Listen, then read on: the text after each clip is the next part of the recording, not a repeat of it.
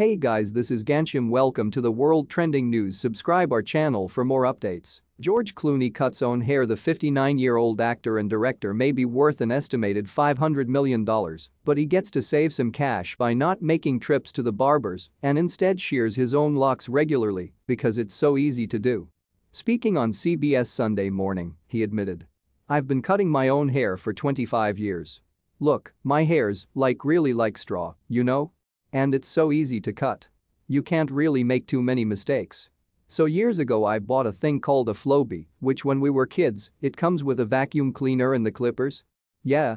I still have it. Listen, man, it works." However, the Midnight Sky actor admitted he wouldn't trust his hairdressing skills enough to give wife Amal a trim. Sam, thanks for watching our video.